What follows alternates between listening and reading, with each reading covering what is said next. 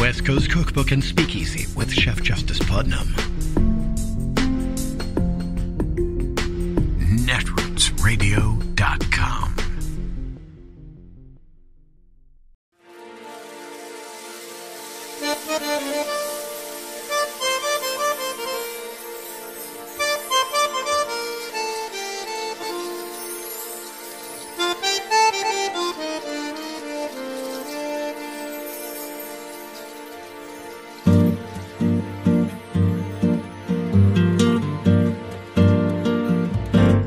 Je voudrais du soleil vert, des dentelles et des théières, des photos de bord de mer, dans mon jardin d'hiver. Je voudrais de la lumière, comme en Nouvelle-Angleterre. Je veux changer d'atmosphère, dans mon jardin d'hiver. À fleurs sous la pluie de novembre, tes mains qui courent, je n'en peux plus de t'attendre. Les années passent, qu'il est loin, là je tombe. Nul ne peut nous entendre. Je voudrais du Fred Astaire, revoir un latte. So Trump's trial has wrapped for the day, and there was a major falling out between Trump's lawyer and the judge that we're going to talk about. But first, for those watching, Glenn and I are going to be covering this trial on a daily basis, so if you want to follow along with everything that happens, please make sure to subscribe. Okay, so Glenn, there was a pretty clear falling out already between Trump's lawyer, Todd Blanche, and Judge Merchan, and it happened during this long-awaited show cause hearing for Trump's 10 violations of his gag order. At one point, the judge even said that Blanche was losing all credibility. So in court speak, how bad is a phrase like that for a lawyer to be told in court? You know, Brian, I would say that's an 11 on the reputational Richter scale. I know that sounds hyperbolic, but here's what I'd ask our viewers to do. Think about who in your life, whose opinion is most important to you. Maybe it's your spouse or your partner, maybe it's your employer, maybe it's your teacher or professor. If you're in school, if that person said to you, "You are losing all credibility with me," how would that make you feel? You know, a judge isn't necessarily involved in a personal relationship with lawyers, but when you have a judge criticize you openly, harshly in court, I have been on the receiving end, not of any kind of criticism that approaches a judge saying, you are losing all credibility with me. But I've had some judges lash out at me from time to time. I know how it makes me feel. Makes me, want to redouble my efforts to make sure I do better. Maybe that's the impact it will have on Todd Blanche, Donald Trump's lead attorney. But I think most criminal law practitioners can tell you it's like the death knell. It can impact the entire trial moving forward. If a judge loses respect for an attorney and the arguments they're making, such that the judge feels compelled to say, "You're losing your credibility with me," that really can color the entire rest of the trial. Well, Glenn, could the argument be made that the Trump team doesn't actually care what the judge thinks? I mean, their defendant, their client, is attacking the judge every waking minute. He even attacked the judge in the immediate moments after the show cause hearing ended, and he violated his gag order 10 times. I don't know these attorneys, but I have a very hard time believing they don't care. Listen, I think they're probably in a tough spot. Now, they put themselves in that spot, but they're in a tough spot between the judge and Donald Trump, because some of what Todd Blanche said in his opening statement was not very persuasive. Some of it wasn't even proper, and there were some objections made by the prosecution. Some of those objections were sustained. In other words, defense counsel, you're making improper statements to the jury in opening. That's not a good look. But they are stuck between the judge and their client. And Donald Trump is urging them to say and do all sorts of outlandish and probably improper things in court. Now, I don't have a lot of sympathy for them because they've put themselves in that position. And let me just add this, Brian. I talk to a lot of my friends and colleagues who are career prosecutors and career defense attorneys. What we all acknowledge is that everybody who's charged with a crime has a right to zealous representation under the Sixth Amendment. So we have rapists and murderers and folks who sexually abuse children. I handled cases like those as a prosecutor. All of those people are entitled to zealous representation. However, when you have a client who not only committed all these crimes against American democracy, but who continues to try to kill our democracy, who has said, if I go free, if I'm reelected, I will be a dictator on day one, that's a special kind of animal as a criminal defendant. And I do question how defense attorneys choose to represent somebody not because of the crimes they committed, but because the crimes they have told us they still want to commit, democracy-busting crimes. So I have relatively little sympathy for these attorneys because they are stuck between that rock and a hard place. They chose to put themselves there. Yeah, I think that was really well said. Glenn, was there anything else that stuck out at you from this show cause hearing as the result of Donald Trump's 10 violations of his gag order? You know, Judge Merchan at the moment said he is going to reserve ruling, so we don't know if he's going to rule tomorrow or the next day or next week. I do think time is of the essence because we know Donald Trump can't help himself or won't help himself. He will continue to violate the gag order. He will continue to rack up counts of contempt. So I think now what we're all going to be waiting for is not only what is Judge Merchan's decision with respect to holding Donald Trump in criminal contempt. I believe he will. The big ticket issue is, what will the first sanction be? The first sanction is almost certainly going to be a fine, a penalty, money sanctions. And I think they talked about 10 counts of contempt, so that would be $1,000 per count, $10,000, which of course means nothing to Donald Trump. But what I'm really going to be keeping an eye out for is, what does Judge Merchan say to Donald Trump after he finds him in contempt and sanctions him? And I sure as heck hope what he says is, next time we're going to be looking at that 30-day jail sentence possibility that is authorized under the law. So keep it up, and I will make good on my promise to jail you. That's what I'm hoping we hear from Judge Merchan. Telling Donald Trump, you are now on notice, no more $1,000 fines. Yeah, I agree. I mean, basically him not doing that and just leaving in place the ability for him to fine him $1,000 per violation is pretty much a runway for somebody who, at least on paper, or purports to be a billionaire. I mean, it's a clear runway to just commit those violations with impunity at this point. So if it's either these $1,000 fines or 30 days in jail, then there's a major disparity between the two. And if he just opts to keep imposing these $1,000 fines, it's basically like saying, go on, you've got carte blanche to do whatever you want. It makes a mockery of court orders because Donald Trump will continue to violate the gag order, and what he'll be communicating to Judge Merchan is, just put it on my tab. I can do this all day long. Right. Glenn, why do you think that Judge Merchan didn't rule right away? As of this recording, we still don't have a resolution on this issue. He reserved judgment here. I think part of it is, he got so frustrated with Todd Blanche, the defense attorney, because he kept asking him, listen, you're taking this position that this is not a violation of the gag order.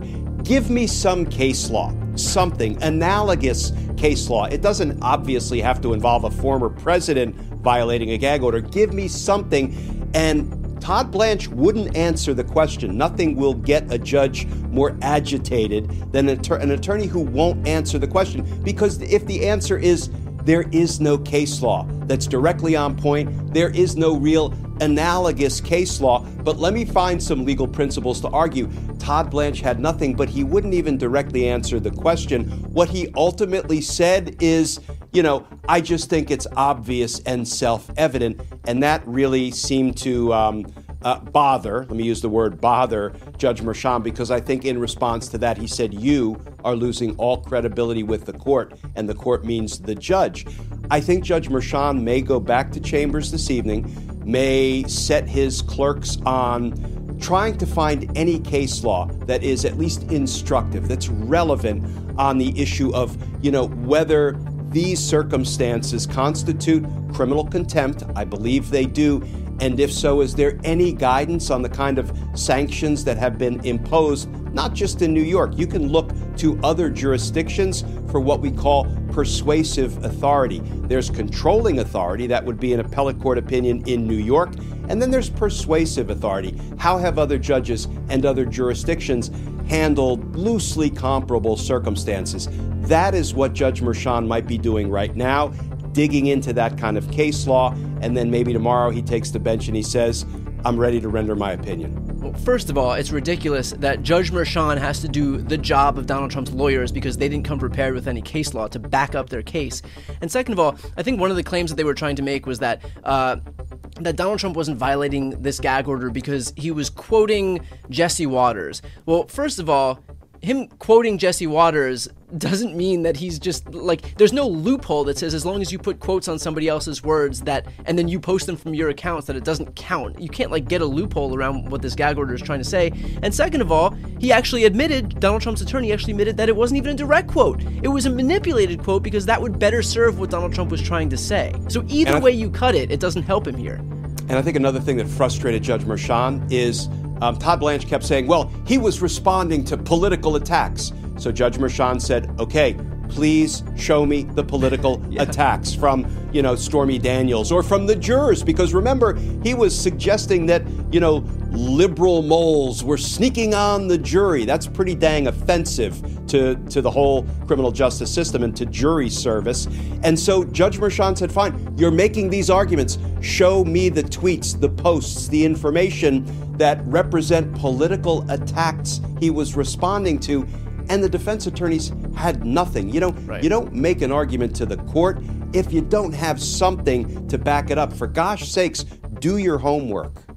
Yeah, and I think that's the fatal flaw of the whole Trumpian argument kind of finding its way into the courtroom, because while Donald Trump can make these outlandish claims on Fox News or on Truth Social and nobody's there to rebut anything, when you're actually in front of a judge and you don't have to live in this alternate universe, this parallel universe, the upside down, and you actually have to answer for the things you say, it doesn't work out so well for these people. Glenn, if the defendant to that point wasn't Donald Trump, what would have happened to a regular guy who defied a gag order once, much less 10 times? He would have been promptly fined the first time and he would have been jailed the second time. Donald Trump has racked up at least 10 criminal contempts for which he has not been held accountable, even with a fine. So, yes, the entire system is bending over backwards, catering to Donald Trump, treating him as they would treat no other defendant, and in the process sacrificing the safety of everybody else, witnesses, jurors, prosecutors, judges, and their respective family members. So, yeah, if it wasn't Donald Trump, this person would have been jailed long ago and would probably be in pretrial detention for the entirety of the trial. Now, moving on to the second half of this trial day, David Pecker was on the stand. Is there anything that stuck out at you from that testimony?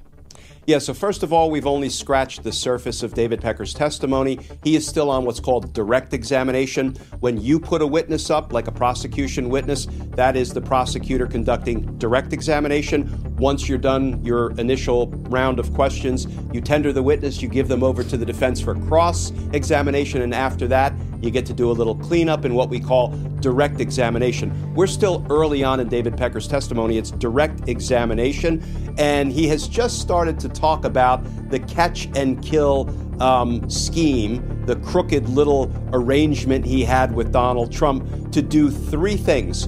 One, to publish positive stories about Donald Trump. Two, to publish negative stories about Donald Trump's opponents. Will anybody forget the National Enquirer headline that Ted Cruz's father somehow had something to do with the Kennedy assassination? Yeah. I don't know if Martians were also involved, but this is the stuff of David Pecker agreeing with Donald Trump to run negative stories about his opponents. And then the third thing, which is really the most damning and what we're going to hear much more about, is he agreed to be the eyes and ears of Donald Trump and to catch and kill stories, prevent them from being published, essentially to help Donald Trump in the political arena, because Donald Trump had announced his candidacy to be president. And so we heard a little bit about a meeting at Trump Tower, for example, between who? David Pecker, Donald Trump, Mark Cohen, and we've heard that Hope Hicks was in and out of the meeting. I can't wait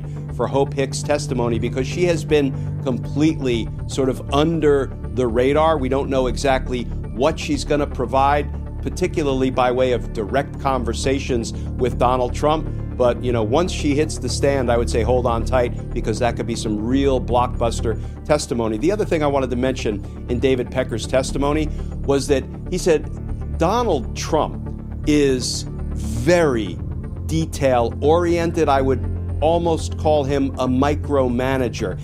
That does not really support one of the things Todd Blanche said in his opening statement on behalf of Donald Trump, which is that Donald Trump was basically just, I'm going to paraphrase here, this sort of, uninvolved imbecile in the dark all the time. And he was just writing, get this, these $30,000 checks on his personal checking account over and over and over and over and over and over again to the tune of $420,000 and just giving them to Michael Cohen for goodness knows what. David Pecker kind of laid to rest that Donald Trump just didn't know what was going on here, didn't know what he was doing when he was signing $30,000 check one after another. So David Pecker is going to hurt Donald Trump in a lot of ways. And as I say, his direct examination has only just begun. And that was actually my last question here, is in what way can Pecker's testimony be the most damaging to Trump? In what way is the Trump team most afraid of what David Pecker can do? So here is how it will hurt Trump the most. It's going to dovetail with the testimony of who? Michael Cohen. And Michael Cohen's credibility is pretty poor, given that he's a convicted felon and he's lied in the past, although he lied several times over to protect Donald Trump, to keep him out of hot water, to try to save the boss's butt. So, you can kind of turn those lies from weaknesses into strengths. And I would argue all day long, guess what?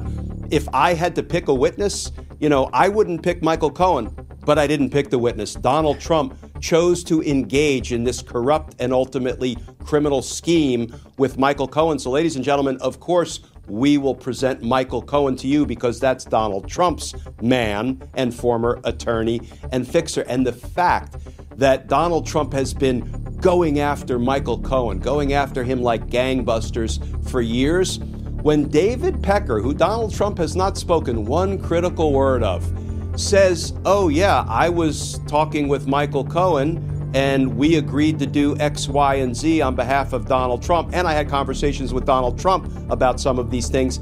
What it does is it bolsters Michael Cohen's credibility. It corroborates him, so the jury will not have to believe Michael Cohen in isolation, in a vacuum. They're going to say, well, David Pecker said the exact same thing, and he really didn't have his credibility attacked. So it's not hard for us to accept the testimony of Michael Cohen when it dovetails with what David Pecker testified to. That is part of the power of Pecker's testimony.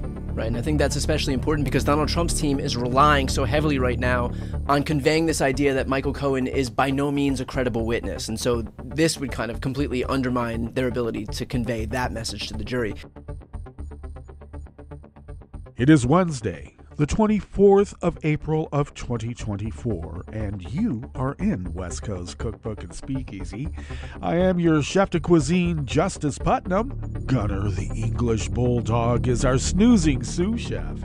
Precious, the little Yorkie, is our door girl. And as you know, she's been hobbling a bit from this recent knee surgery, in which she will be getting the staples out on Thursday coming, this day after tomorrow. But in the interim, we all will be seating you directly for our especially special daily special Smothered Benedict Wednesdays. Will no one rid us of these Christo-fascists? Oh, why? Yep. Priests, pastors, if you're a Christo-fascist, Christo-nationalist, we need to rid you from our body politic. All right? Okay. I seem to be a little stuffed up this morning. I think it's because of some of the pollen that's floating about during the springtime. So I apologize for any clicks and weird breathing. Because, as you know, pollen does have an effect. Anyway, how are you? Poor Donald Trump.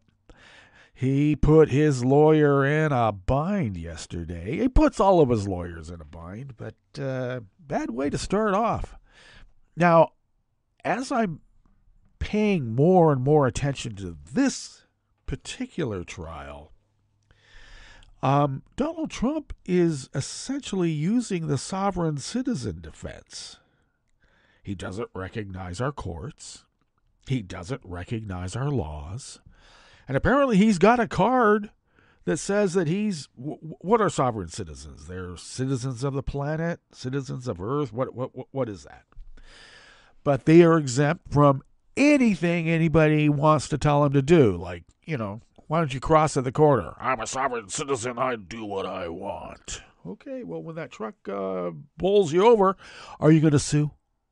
If you don't recognize our laws and our courts, where are you going to adjudicate it? I have an idea what they have in mind, and that is essentially roving bands of warlords. I guess. Boy. Anyway, he's probably going to come up with the constitutional sheriff defense pretty soon. He's going to bestow upon himself the position of constitutional sheriff, and that's the supreme leader of the land, and, he'll make the decisions from the abbreviated version of the pocket-sized Constitution the constitutional sheriffs wear right over their hearts. All right. See, if you put the abbreviated version... Wait a second, abridged? The Reader's Digest version of the Constitution, it leaves a lot out. But they have that over the heart, so it makes it okay. All right. He's going to try everything. And whatever sticks will stick. Yeah.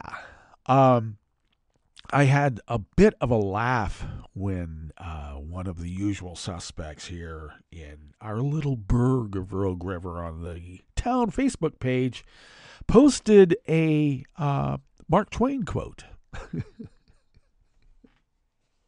about essentially people who, in spite of all the evidence, continue to believe what they believe, and that makes them essentially idiots. Of course, that's not the actual Mark Twain quote, but that's what he put up. People who believe the first thing that they're told without doing their research are idiots. Sounds like old Mark Twain might have been a Q guy. That's what they're trying to make him out to be. Now, it's rich coming from these people who keep telling us, meaning, we unhuman or inhuman. I think we're not humans to them. We're some sort of evil entity that really needs to be eradicated from the earth. That's what they think about us. They can't make any negotiations with us. We're subhuman. They keep telling us subhumans that inflation is at 20% and it doesn't matter what the evidence is. Then this guy puts up this Mark Twain quote to sort of like poke fun at us for accepting the Fed calculator on inflation. Okay. I don't know. How do you argue with somebody like that? How do you play baseball with someone like that? We're going to play without umpires and you're going to decide? Thanks. That's why we have umpires, pal. So, present any type of evidence and what happens? That gets restricted. And I'm finding out that these usual suspects are not restricted from posting any of their stuff, but any type of rebuttals outside of comments within that particular stream are not allowed. Has to go through a moderator for review. So when you use actual government documents and calculations, they won't let anyone know about that because, well, who's the idiot? I know that it's this guy's little sandbox and he can be a petty tyrant. But this is the same BS from the same group of bad actors here in town who did this BS during Malheur 2015 in the lead up to Trump colluding with the Russians to take over the United States of America. And then they just laugh. Oh, you believe the Russian hoax? Well, it turns out all that fake news we heard about from Donald Trump is because he was perpetrating fake news, and he thinks that if he's doing it, everybody else is doing it worse. That, in a nutshell, is the MAGA hive mind. MAGA hive mind. If I'm doing something, somebody else is doing it worse. The whole world is corrupt. Everybody is transactional. Everybody is self-interested. No one does anything out of charity. If you are collecting money for a charity, you're obligated to steal from it. Everybody else does. This is what we are arguing against. And then I get the little rebuttals of, somewhere history changed. Somewhere our morality changed. Yeah, I'll tell you where it was. You damn birchers coming in here saying, I can't be nice to my neighbor because of the color of their skin. And you can't force me to be nice to my neighbor no matter what the color of their skin is. I won't do it. And especially those people that we've had subjugated for hundreds of years, and you want me to make nice with them now? That is unconstitutional. Yes. See, this is what we're dealing with. They live in some sort of fantasy world, and they're making it a reality for the rest of us.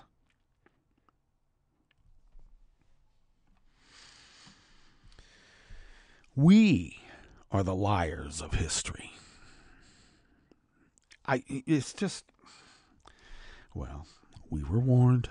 Any number of treatises, books of fiction, dystopian universes described to us of what the future could be. We were warned. And now it's playing out exactly as we were warned about. Pretty soon, the West Coast is going to be, Japan.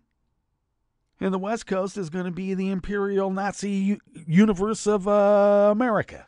And in the middle is the great demilitarized zone where all the fighting occurs. Why does the fighting always occur in the demilitarized zone?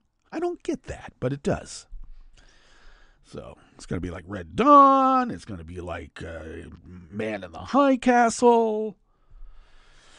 We're all going to be collecting artifacts and antiques to fill our homes with, to remind ourselves of when America was great. Okay. Yep. Now, some people would call that crazy, and they would be right. Okay. Well, who do we blame? Is that important that we assess blame? Well, knowing who the bad actors were might help a little bit. But as usual, they set the fire. They caused the fire to burn even more than just the house they're setting on fire. And once again, they're coming up to us to fix it. And then when they fix it, they'll blame us for all the evils in the world, and they have to burn the world down because we are so evil. I don't know. There's nowhere to run and hide from that. Yep. So, at least we could go to vote, in spite of the obstacles. I love the fact that Laura Bush is basically saying, yeah, we're going to send out a bunch of brown shirt thugs to intimidate people at the polls, and we're going to actually physically handle the ballots. We have mail-in voting here. Who are you going to intimidate at the drop box? The post office? We have a story about what DeJoy's doing to the ballot at the post office. What is she talking about? Election monitors? Armed election monitors demanding to manipulate the ballots? What the hell are you talking about, lady? I know. It's that old Stalin thing, or even maybe it might have been Trotsky. Doesn't matter who's voting, it's who's counting the ballots. That's who's important. Is that the advice that you're going by? And where did you get that advice? You got it from Steve Bannon. Because he's voiced it any number of times as the strategy that he's using, I guess, because he doesn't want to have to be nice to his neighbors because of the color of their skin. You should only be able to hate your neighbor because of the color of their skin. You cannot be forced to like them. How about there shouldn't be any force involved? Why don't you just be nice without having to be told that you should? I think that's what they're really saying. I was going to be nice to Joe. We know Joe. He's a good black guy. It's all those really bad black guys out there we're talking about. Joe's okay. Then when Joe's no longer around there, what do they say? Yeah, they say the N-word. I remember when I came to visit my mom and my stepdad when my stepdad was still alive. This is a bit of time ago. They lived in Staten, which is outside of Salem, towards the mountains, and really nice area. But Tom, being a World War II war hero, heavily medaled from fighting with the 442nd, the go-for-broke Japanese battalion that kicked the Nazis out of Italy. Then they went into France. Saved the guys in the Battle of the Bulge. But anyway, of course, he's going to join the local Veterans Hall. And he was senior electrical engineer for Rockwell for 20-some-odd years. Retired from it. And so he has some chops. So in this particular VA hall, he had rewired the whole thing, set it up, with a really nice sound system. The kitchen was unsafe, so we got that all fixed up. Just basically rewired this whole building extensively on his own. He pulled all the wire himself.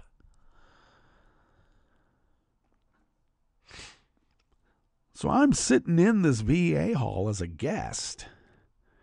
Now, of course, I'm not Japanese. My Japanese stepdad, my Japanese-American stepdad, is my stepdad. So these guys had no idea that I was Tom's stepkid. I'm an adult at the time, of course. And somebody said, hey, this place got really nice. And this other guy said, yeah, that dirty Jap did it. Okay. Oh, Tom's nice. We're talking about all the bad Japanese out there, but not Tom. Then as soon as Tom's not there, he's the dirty Jap. Is there racism in the military? I wonder. So, they, in one breath, say that they cannot live in a multicultural democracy. That is going too far. It's socialism, it's communism. And then out of the other side of their mouth, in another breath, they claim they are not the racists. We are the racists because we don't accept that the white man is the most discriminated creature in the history of the universe. So it's no wonder why a petty little tyrant here in our little village of Rogue River would say, oh, you don't get to put that up on the bulletin board. I control the bulletin board. You don't. So they can say that Antifa, busloads of Antifa and Black Lives Matter are coming across the bridge to come into town and turn us all into commie socialists, baby-eating Democrats. And that will then mobilize the several hundred, night riders armed to make sure that doesn't happen. To the point that the cops, not just in town, but in the surrounding areas, had to come down and quell a potential riot against an enemy that was not appearing. Can you believe that? So who gets restricted in the midst of that about, trying to disseminate information? I wonder. And we all know who. So it's, as I will keep repeating, it's 2015, 2016 all over again, and they're trying the same plays from the same playbook. We don't have to put up with it. And apparently we're not. So there. Oh, I better get into telling you what we have in store for you here in the Bistro Cafe as we start off on this fabulous Smothered Benedict Wednesdays. Well, here we go. Justice Sotomayor sliced through the spin in the Grants Pass Make Homelessness a Crime case. Yeah, Grants Pass. Told you, I think yesterday, that they were a sundown town into about the mid-'70s. And we in Cottonmouth refused to play in Grants Pass because of it. Alabama lawmakers passed a bill that blocks state incentives to companies that voluntarily recognize unions. What? Yeah, freedom in America. And just in time for the election, Postmaster General DeJoy is committed to rerouting mail for processing so that letter delivery takes 7 to 10 days when it used to just take about 2. So I put my ballot in the drop box at the public library here in town. After the break, we move to the chef's table where a far-right German EU lawmaker's aide has been arrested on suspicion of spying for China. Don't go to sleep on China. They're right there, too. And Japan's moonlander was not built to survive a weeks-long lunar night, but it is still going after 3. All that and more on West Coast Cookbook and Speakeasy. Bon appetit.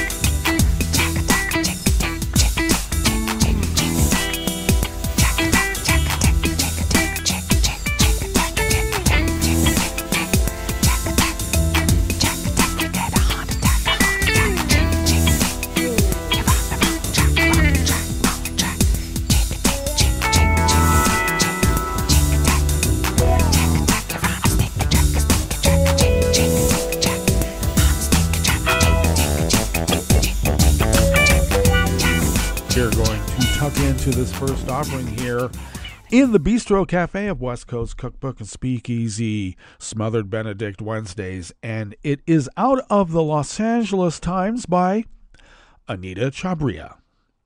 Hello and happy Tuesday, because this was written yesterday, of course you know. There are 195 days left, but there's only 194 because it's the day after this was written, as you know, until the election, and we're in the Supreme Court, where Sotomayor showed up like the new RBG. Now, SMS is that's Sotomayor, Maria Sotomayor. Sonia Maria Sotomayor, the first Hispanic justice on the court, and a lady you don't want to mess with As the lawyer for Grants Pass found out, the justices on Monday heard oral arguments in the City of Grants Pass, Oregon versus Gloria Johnson case. Here's why that much-hyped case may turn out to be a big nothing, and how Sotomayor led the court's liberal alliance arguing that conclusion. If you read any news or even secretly got your worldview from TikTok, you're already sick of hearing about Grants Pass and how the outcome of this case will forever determine how we deal with homelessness. But stick with me, as Anita says here, because of much of what you heard is not quite true. Grants Pass passed a law, now this is things you already know, against public sleeping, in particular snoozing with a blanket. The U.S. Court of Appeals for the Ninth Circuit stayed the law, saying it was cruel and unusual punishment that was basically making it illegal to be homeless. Politicians and local government leaders have since been in a tizzy that Grants Pass ties our hands when it comes to doing anything about encampments, as if Grants Pass is the boogeyman of legal decisions that will attack from the shadows if you so much as think about moving a tent. Now, Governor Gavin Newsom has even said Grants Pass and associated lawsuits have plagued our efforts to clear encampments and deliver services to those in need. Now, here's what you may not have heard. That is a ridiculous argument, according to Claire Pastor, a law professor at USC, and many other smart people that Anita has talked to. There's nothing in Grants Pass that says governments can't have reasonable laws, Pastor said. The question here is, being a fairly close local, is that Grants Pass is run by MAGAs. And the ones who are not MAGAs are trying to keep him at bay. And it doesn't look like the MAGA Supreme Court is going to help. Well, they're going to help the MAGAs. The case made it to the Supreme Court, where Sotomayor did not mince words when she said Grants Pass is not about fires, it's not about tents, attacking the perception that the Ninth Circuit injunction stops cities from enforcing laws against dangers such as, say, camping in the middle of a freeway or lighting a bonfire next to a preschool. Virtually every other city has so-called time, place, and manner laws that regulate when, where, and how people can exist unhoused, and they are not at issue in Grants Pass, she pointed out. If anyone doubts that Sotomayor is a leader of the liberal bloc, take a minute to listen to how she engages in arguments. Quick, ruthless, and pointed. The Supreme Court seemed to agree with her. Some justices asked why Grants Pass had to make this law instead of something more restrained. By the end, it seemed that Grants Pass was about one city going too far and politicians who need a boogeyman in an election year.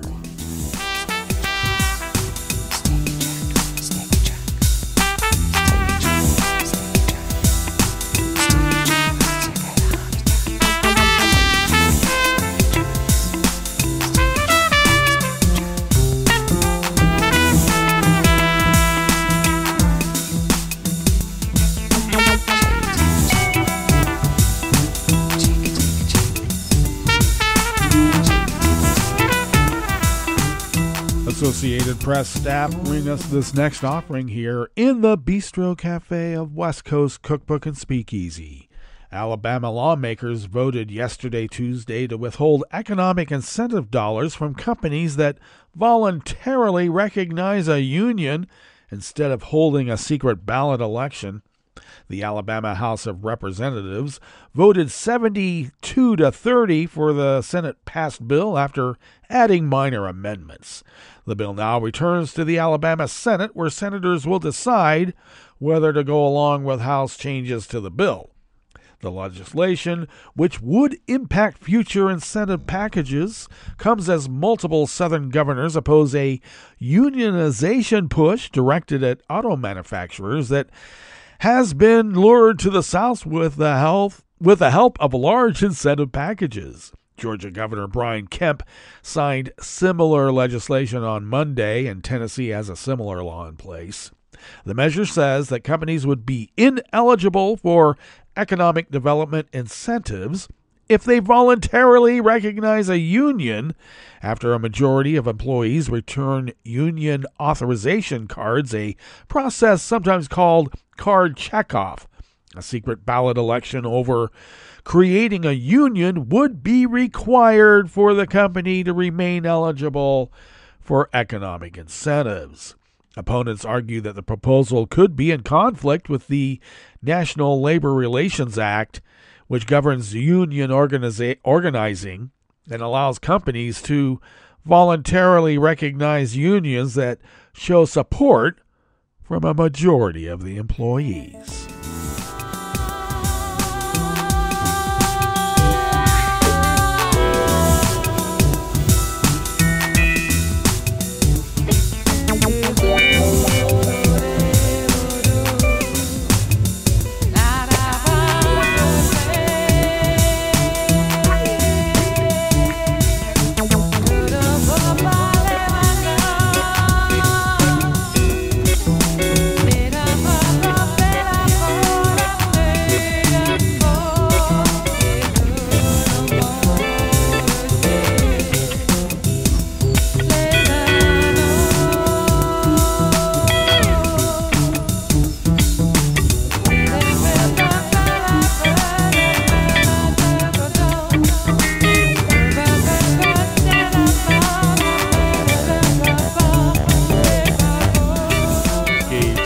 Of the Associated Press brings us this final offering here in the Bistro Cafe, part of West Coast Cookbook and Speakeasy.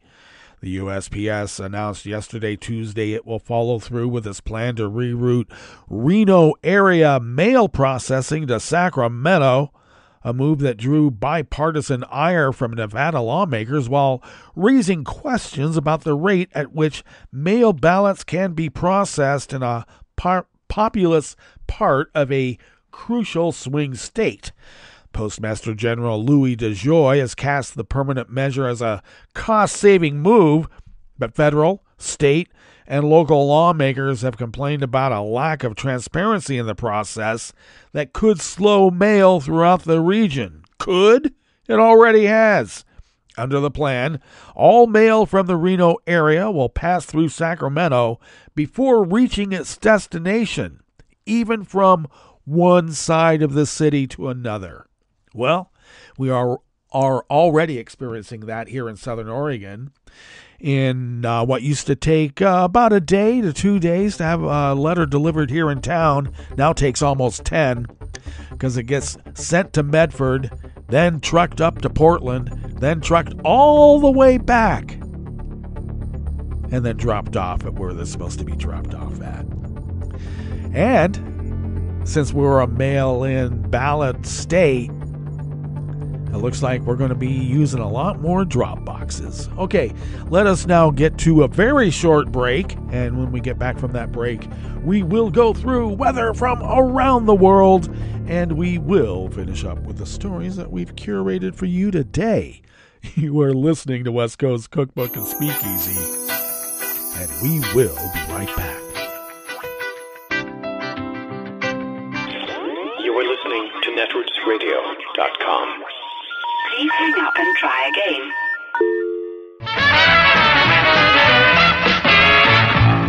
From a point at sea to the circles of your mind, a new force is at work for planetary transformation. New radio for a new Earth.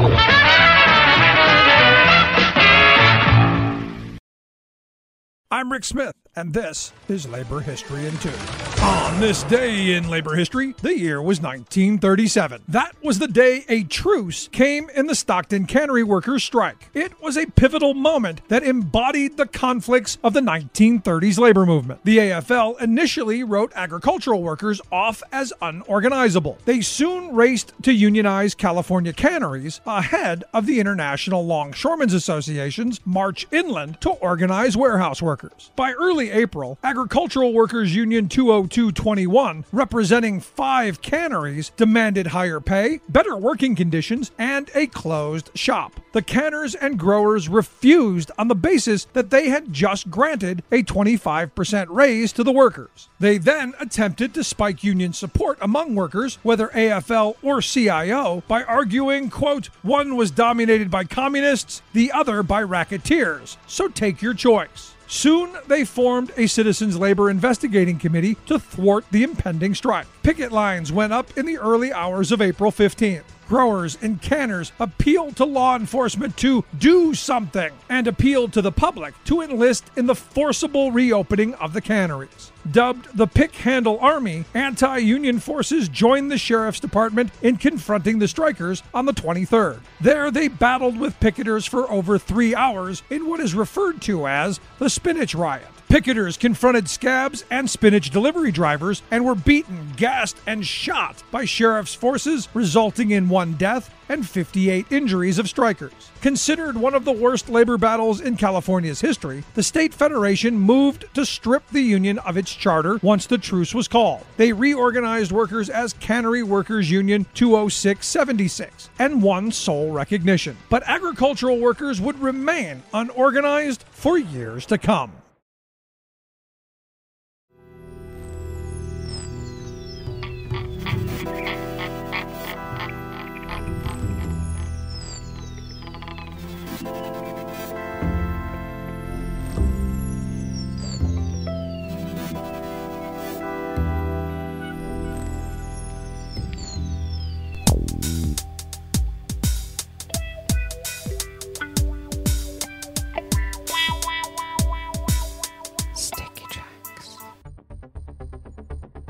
Thank you for accompanying us here to the chef's table at West Coast Cookbook and Speakeasy, Smothered Benedict Wednesdays.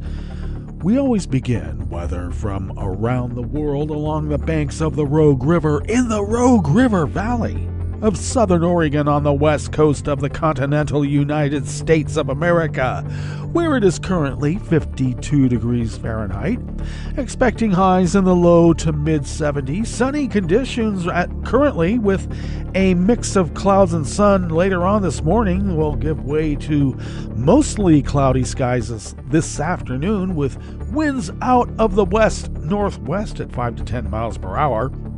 Partly cloudy skies overnight with lows in the mid-40s, winds out of the west-northwest at 5 to 10 miles per hour.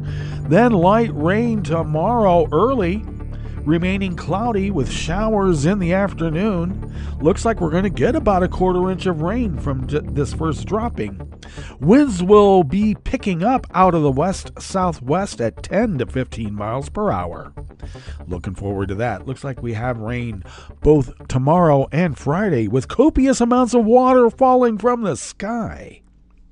Grass pollen is that pollen that was causing me to be very stuffed up earlier, and it is rated high. The air quality index for the region is in the good range at 25 parts per million, and that daytime UV index is high at level 6, so do take care.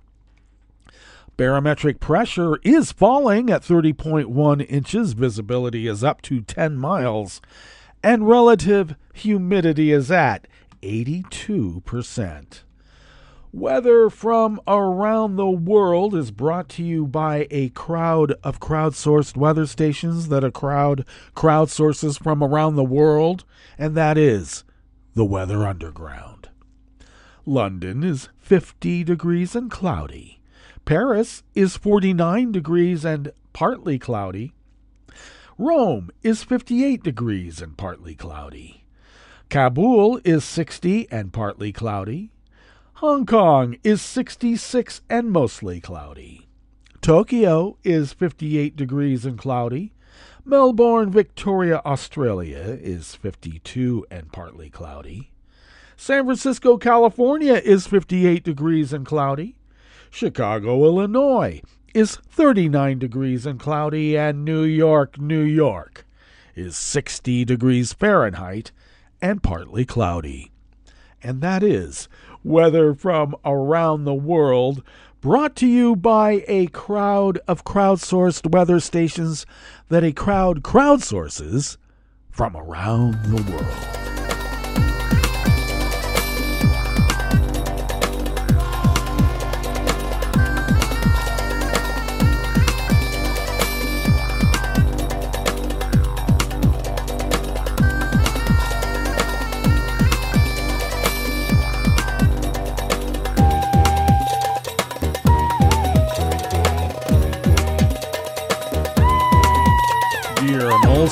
At the World Desk of the Associated Press brings us this first amuse-bouche here at the chef's table at West Coast Cookbook and Speakeasy Smothered Benedict Wednesdays. A man who works for a prominent German far-right lawmaker in the European Parliament has been arrested on suspicion of spying for China. The detention came less than 24 hours after 3 people were arrested for spying for China in a separate German case. The suspect was arrested Monday in the eastern German city of Dresden. They said that he has worked for a German lawmaker in the EU's legislature since 2019. The German national is accused of working for a Chinese intelligence service and of repeatedly passing on information on negotiations and decisions in the European Parliament in January. Prosecutors allege that he also snooped on Chinese dissidents in Germany. Prosecutors did not identify the lawmaker, but Maximilian Krah of the far-right Alternative for Germany, who is his party's top candidate in the European Parliament election in early June, said in a statement that he found out about the arrest of employee Zhang Gao from the press yesterday, Tuesday. I do not have further information, Krah said. He added that the spying activity for a foreign state is a serious allegation, which, if proven, would lead to the employee's immediate dismissal. Do you think?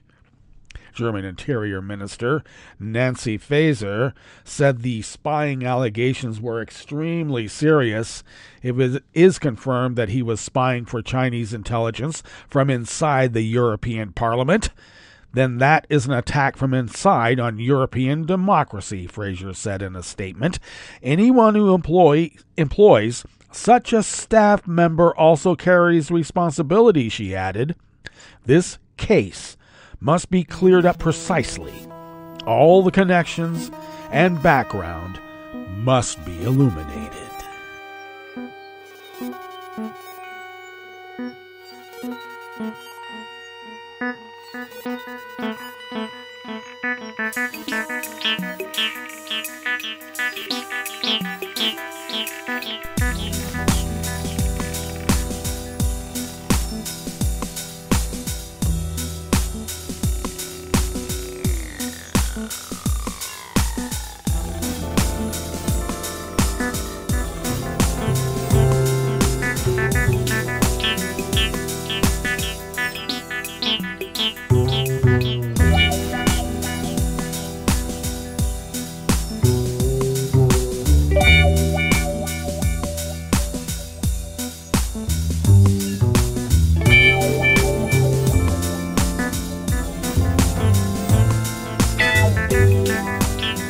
Apologies for the wood chipper that just started up outside the mothership here during that musical interlude. Thanks a lot, guys. Mari Yamaguchi at the Associated Press's World Desk brings us this final amuse-bouche here at the chef's table at West Coast Cookbook and Speakeasy. Japan's first moonlander has survived a third freezing lunar night, the Japanese Space Agency said today, after receiving an image from the device 3 months after it landed on the moon. The Japanese Aerospace Exploration Agency said the lunar probe responded to a signal from the Earth last night, Tuesday, confirming it has survived another weeks-long lunar night.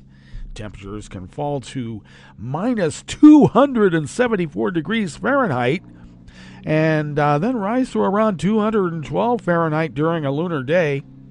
The probe, Smart Lander for Investing Moon, or SLIM, reached the lunar surface on January 20th, making Japan the 5th country to successfully place a probe on the moon. SLIM on January 20th landed the wrong way up, meaning it was upside down, with its solar panels initially unable to see the sun and had to be turned off within hours, but powered on when the sun rose 8 days later. SLIM, which was tasked with testing Japan's pinpoint landing technology and collecting geological data and images, was not designed to survive lunar nights. The Japanese Space Agency said on social media platform Twitter, it's not X, Twitter, that SLIM's key functions are still working despite repeated harsh cycles of temperature changes. The agency said it plans to closely monitor the lander's deterioration. Well, that's nice. And it also brings us to the end of our broadcast period for the day, but you do know Netroots Radio broadcasts on, and we will meet up here tomorrow for Metro Shrimp and Grits Thursdays, so do stay tuned to Netroots Radio all day and all night for all the breaking news as it breaks, and we will meet up here tomorrow, right here, in West Coast Cookbook and Speakeasy. Bon appetit.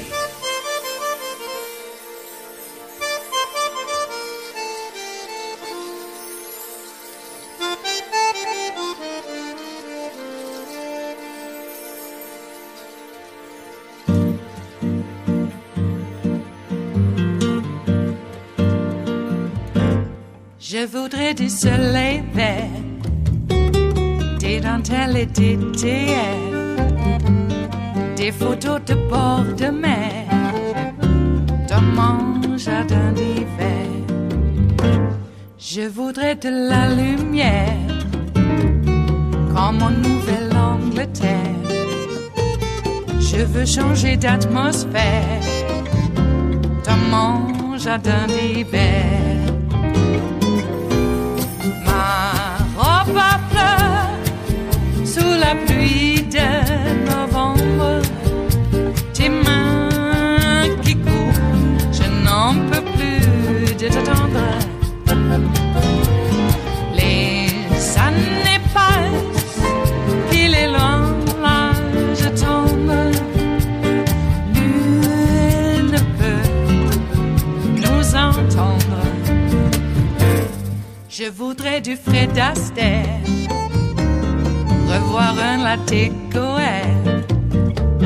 Je voudrais toujours te plaire dans mon jardin d'hiver. Je veux déjeuner par terre, comme au long de golfe clair, t'embrasser les yeux ouverts dans mon jardin d'hiver.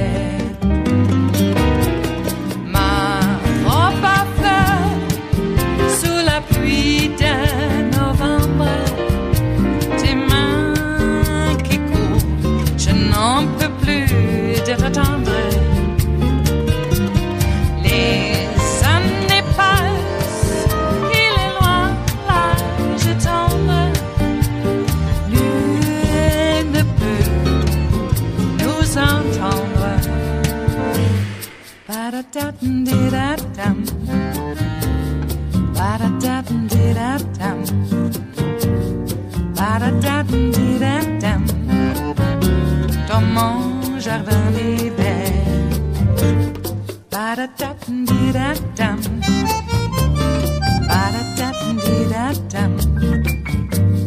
Ba-da-da-dum-di-da-dum. Dans mon jardin d'hiver. Dans mon jardin d'hiver. Dans mon jardin d'hiver.